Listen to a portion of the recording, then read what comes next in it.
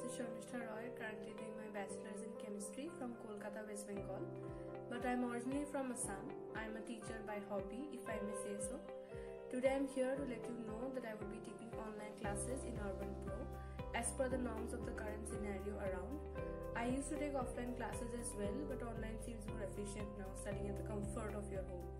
I'll be taking classes from classes 1 to 5 of English, Social Science, Science, Computer, Maths, Language, Hindi and Assamese, GK, etc. etc. I passed my high school with a 93% along with the state highest in mathematics, which is 100 on 100. I passed my HS with a 81%. I had physics, biology, maths and chemistry. I also was a part of few NGOs and online internships in this lockdown period.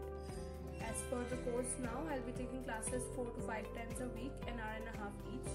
If need be, as per student, I'll reduce or increase the number of classes.